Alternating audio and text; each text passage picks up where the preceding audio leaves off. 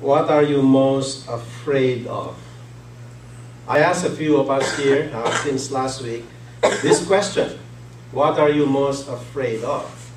I asked my wife. The first thing that came to her mind was burglars. Because back in the Philippines, we were burglarized. I mean, there was maybe 2 or 3 times. But there was one time when the burglars came to our house and we were in our bedroom sleeping, like 6 men came in and emptied our house from spoon and fork, even my old rubber shoes. They took away just the piano that they left. It's too heavy. My son, I was talking to my son this morning and asked the same question, and David said, to lose a loved one, that's what I fear. I asked others, someone said terrorism. I can understand because we just heard of the story that happened in New Zealand. You know, we used to call worship places like this place of worship as sanctuaries, a place where people can come and feel safe. But it's not anymore. That has changed, and you always have this fear that somebody may come and create this terror. Somebody said a serious illness like stage 4. Lose health, lose a job. I heard those. This last Thursday, I went to a doctor, ear doctor, and of course he sent me to this audiogram to test the ears. And so after a test, the doctor said to me, you definitely have hearing loss. I got scared because when my father became like in 70, his hearing became less and less until to such a point where he became deaf. So that scared me. Will it come to me? Will I become deaf?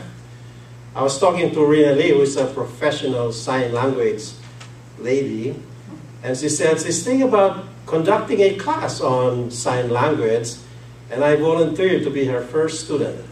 So that when that time comes, I know how to sign, right? So thank you. Now, Psalms 27, the one that was read to us, verses 1 and up to 14, I don't have to read it now, but basically it says there, the Lord is my light. The Lord is my salvation. The Lord is my stronghold. Psalms 27, you can go there. And he said, whom shall I fear? Why should I be afraid? I mean, commentaries, I was reading them, and they said that David wrote these scriptures reflecting on his past experiences. And then towards the latter part of Psalms 27, David was praying. I mean, there was a point in Psalms 27 where David was very sure and very clear. He seems to have no fear at all because he said, the Lord is my light, He is my salvation, He is my strength. Why should I be afraid? But then when we continue reading the other verses, Lord, please, he was asking God, begging, and, so kind of moving from this confidence of God as being there, but sometimes wavering and wondering. It's kind of similar to our own journey as Christians, isn't it? There are times when we feel strong and like we can vanquish anything, but there are times when we have doubts and we have fears. So David there was going through that. He's reflecting to this story. So the writer here is telling us, Psalms 27, David was telling us that we should move from fear to faith. That's what it's saying. And the context, if we go to the story in 1 Samuel 17, verses 1 to 11, at least so you will understand. Of course you know the story, but we better understand why David is saying this. This is the story of David and Goliath.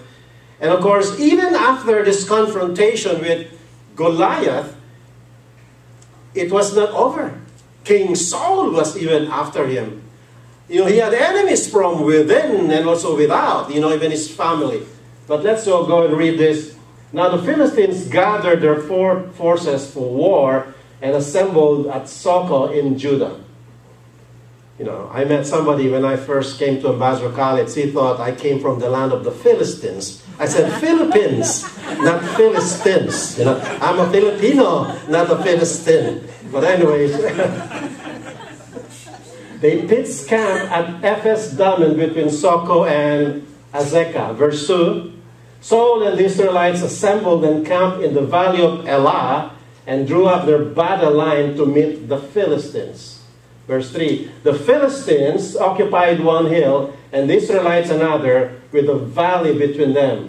A champion named Goliath, who was from Gath, came out of the Philistine camp. His height was 6 cubits and a span. So some commentary says probably a 9-footer, you know, kind of a tall man. It'll make a good NBA basketball center, you know, but anyway. Let's go on to verse 5. He had a bronze helmet on his head and wore a coat of scale armor of bronze weighing 5,000 shekels, just showing how big this guy is. He's heavy. Verse 6, on his legs he wore a bronze greaves and a bronze javelin was slung on his back. Verse 7, his spear shaft was like a weaver's rod and its iron point weighed 600 shekels. His shield bearer went ahead of him. So he has even a shield bearer. Verse 9, 8. Goliath stood and shouted to the ranks of Israel, why do you come out and line up for battle? Am I not a Philistine and you are not? Are you not the servants of Saul? Choose a man and have him come down to me. Verse 9, and if he is able to fight and kill me, we will become your subjects, but if I overcome him and kill him, you will become our subjects and serve us. Then the Philistines said, this day I defy the armies of Israel. Give me a man and let us fight each other. Verse 11 and 12, and on hearing the Philistines' words, Saul and all the Israelites were dismayed and terrified. You know, before this happened, I'm sure before the Philistines, they were calm. Everything was peaceful. There's the beautiful mountains, the greenery, the butterflies flying. You know, it's all nice and beautiful. But that got upset when something happened, when this Goliath came into the picture. Now, David was the son of Ephrathite named Jesse, who was from Bethlehem in Judah. And Jesse had 8 sons in Saul's time. He was very old. So let's jump to verse 24 to 26 to move on with the story. Verses 24 to 26. So whenever the Israelites saw the man, they all fled from him in great fear. So they were afraid because of this Goliath, this scary guy. Verse 25. Now the Israelites had been saying, do you see how this man keeps coming out? He comes out to defy Israel. The king will give great wealth to the man who kills him. He will also give him his daughter in marriage and will exempt his family from taxes in Israel. Everybody wants to be exempted from tax, you know, even at that time. You know, let's jump to verse 45. Verse 45 to 47. And David said to the Philistine, you come against me with a sword and spear and a javelin, but I come against you in the name of the Lord Almighty, the God of the armies of Israel, whom you have defied. Verse 46. This day the Lord will deliver you into my hands, and I'll strike you down and cut off your head. This very day I will give the carcasses of the Philistine army to the birds and the wild animals, and the whole world will know that there is a God in Israel. And finally, verse 47, and all those gathered here will know that it is not by sword or spear that the Lord saves, for the battle is the Lord's, and he will give all of you into our hands. So that's the background. And then he vanquished Goliath. And everybody rejoiced. And Saul was so surprised, and all the others Saul was saying, who is this young man? Why? You know, he was asking this question, and who is his father? Where did he come from? They're wondering, who is this person? Fear, in my opinion, is one of the most difficult aspects of human life, our human experience when we have fear. I get scared of things like the burglars. We close the door, I push on the heavy stuff, and while they were getting our things from the house, scary. I'm sure you do. Well, all of you have experienced, if you walk down the street and meet a wild lion, or a crazy peacock, you get scared, It's only human for us. It's only human to respond to something dangerous. It's only human to respond in fear. I think God put that also in us so that we can be safe. But it's one thing for us to feel fear, yet another thing for us to live in fear.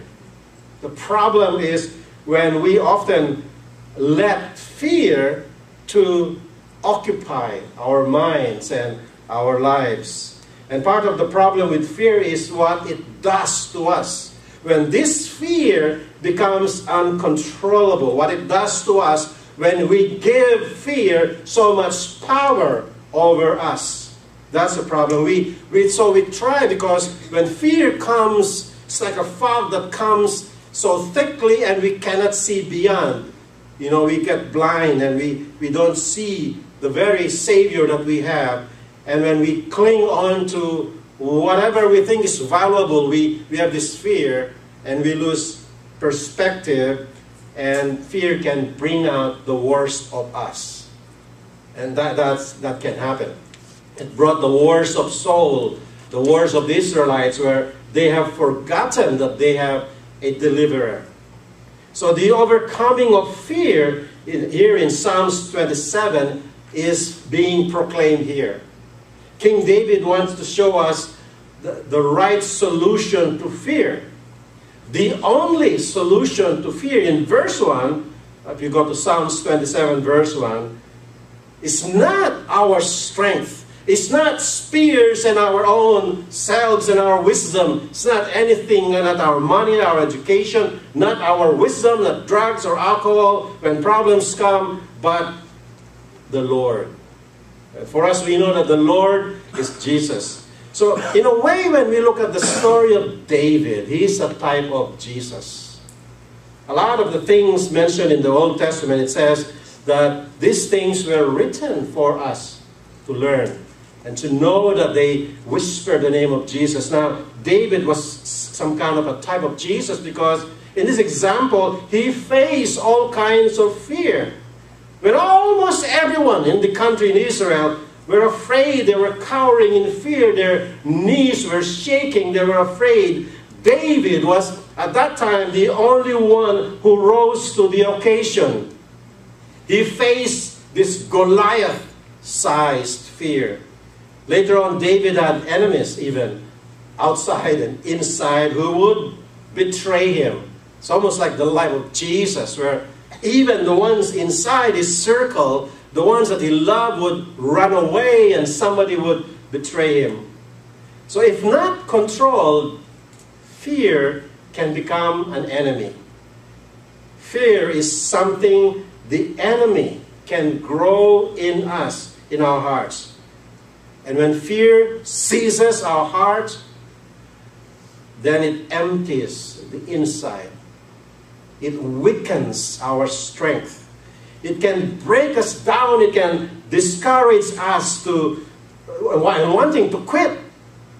It abandons faith and runs away and gets confused. And for some, they may even curse God because of fear. Let's go to Psalms 27, verse 2.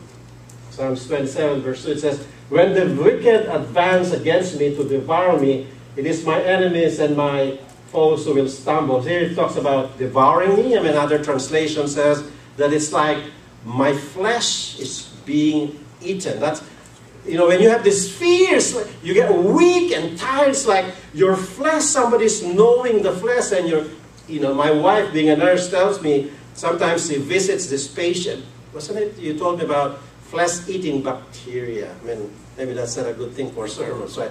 But it's scary and ugly, and this thing spreads, and even antibiotics are, difficult. They have difficulty trying to cure it.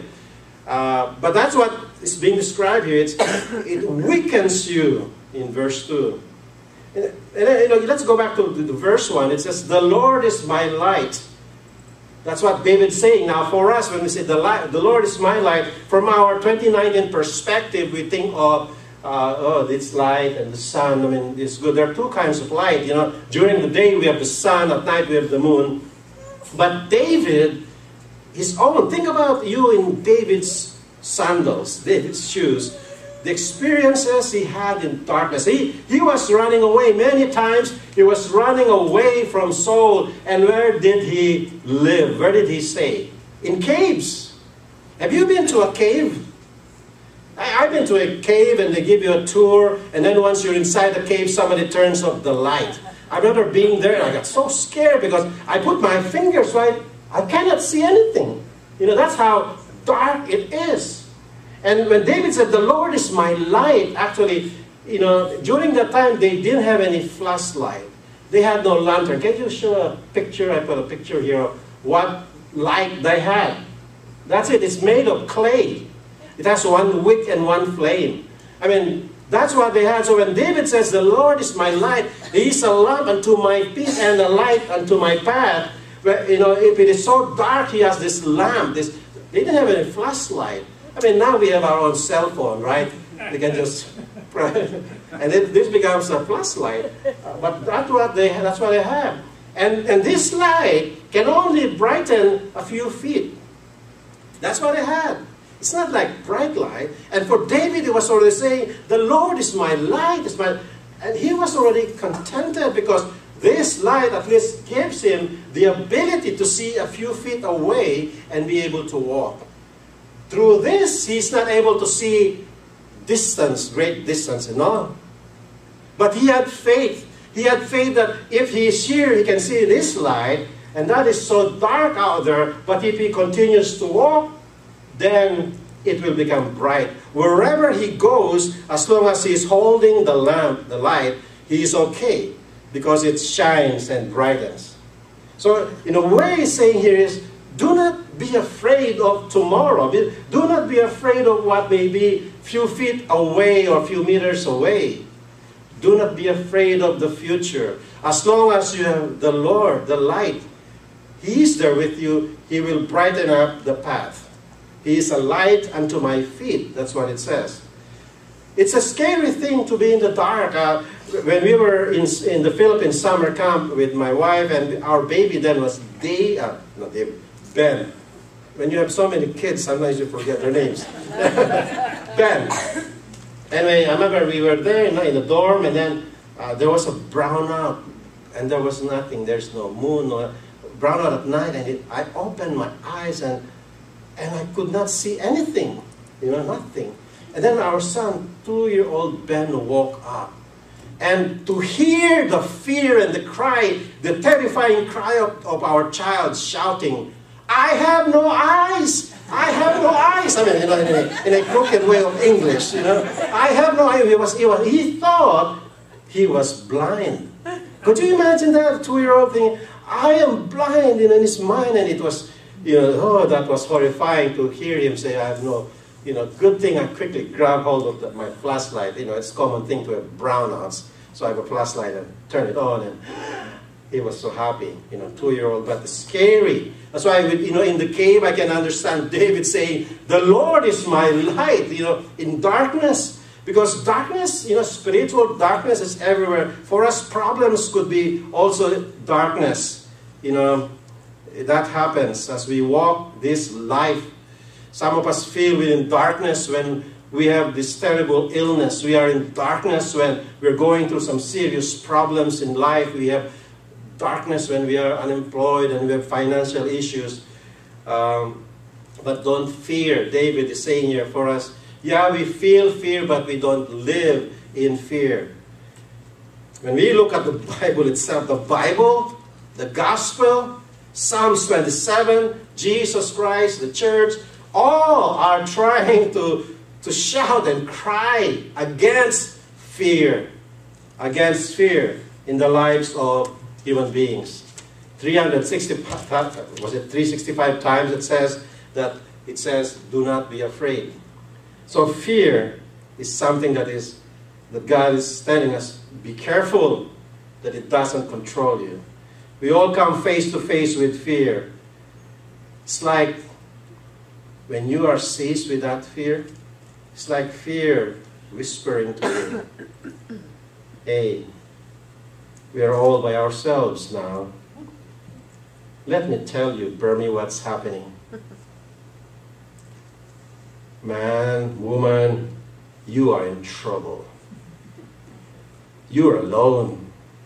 Nobody cares about you. Come on, look at yourself. You are sick. You're jobless. You cannot get away from this addiction. There's so much crime. There's so much terrorism. There's calamity. You can die anytime.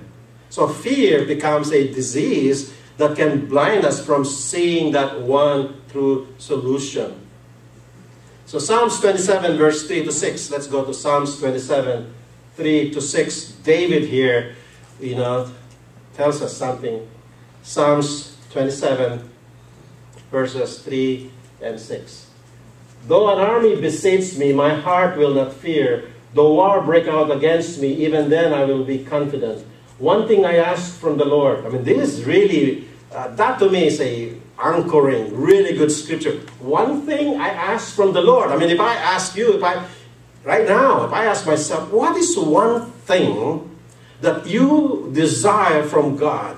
What is that? And David, here's his answer. He said, one thing I ask from the Lord, this only do I seek, that I may dwell in the house of the Lord all the days of my life, to gaze on the beauty of the Lord and to seek Him in His temple. That's, David says, that's it. That's what I desire. There's something about being with God that solves this problem of fear when we are with Him. I mean, I remember growing up when I was a little boy, when there's a strong lightning and thunder, the first thing I grab is my dad's legs, Somehow grab hold of my father's legs, give me this sense of safety, I remember something we did with Ben, I think it was Ben again, the horror in his face when we were in a mall. And sometimes the children, they would just want to run away. And so we wanted to teach him a lesson. So my wife, it was her idea, not mine. My wife said, let's hide. Let's hide from Ben. I said, really? Anyway, I kind of followed her, So we hid ourselves. And there was Ben just looking around, walking, happy, until he realized we could not be seen. And we were there hiding behind his clothes. My wife can have this idea. Anyway. And then seeing him shout, the horror.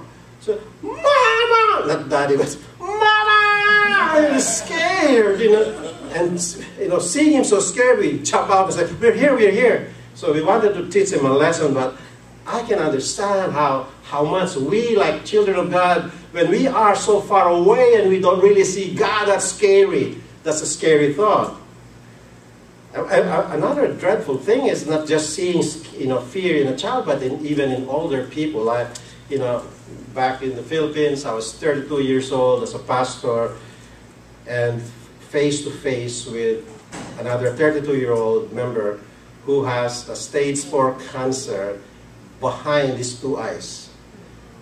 The eyes are popping out.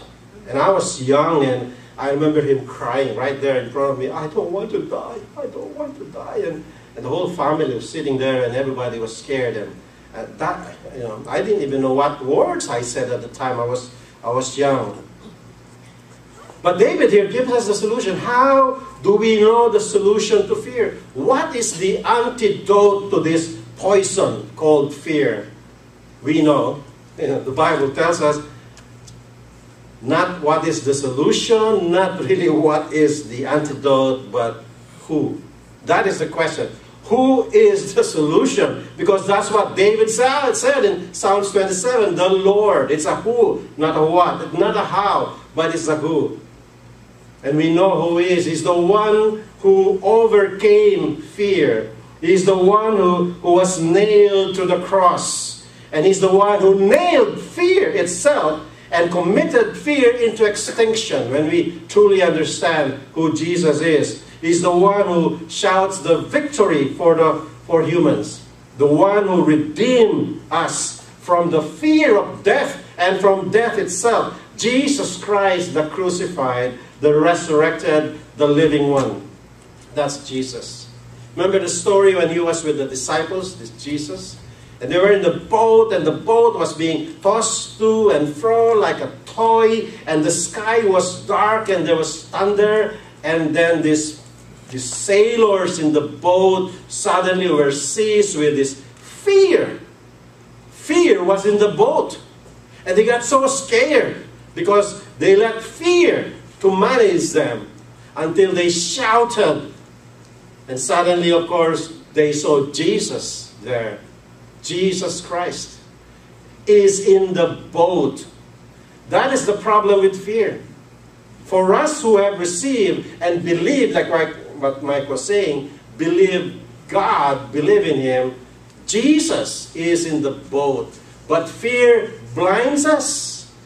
And we think He is not in the boat. And so we cry. But Jesus is in the boat, and no sooner the storm stopped, the waves subside, the sea is calm, Jesus is in the boat. So in a way, my friends, you and I, all of us here, are along on that voyage. Do we embrace fear, or do we embrace Jesus? In a way, there is Goliath in our lives, and there is Saul who wants to harm us. Can we say as David said, "Who are these to defy the Lord God Almighty?"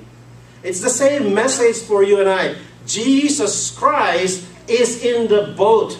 Jesus Christ is here. He is our light. He is our salvation. He is our strength. Saul was asking, who is this young man? Who is his father? And the disciples were asking after that miracle and the storm. Disciples said, who is this person that even the winds and the waves obey Him? My friends, it is no other than what David is saying is the Lord, Jesus. He is the one. It is Jesus the Christ. Amen? Let's pray. Almighty God, we thank You so much for lifting, Lord, us to us, and for us to be able to see that the only real solution to all our worries and problems, Lord, and to fear, is that we go and seek Jesus, to be in His presence. Lord, to know that He is our light, that He is, Lord, our salvation and our strength. In His name we pray. Amen.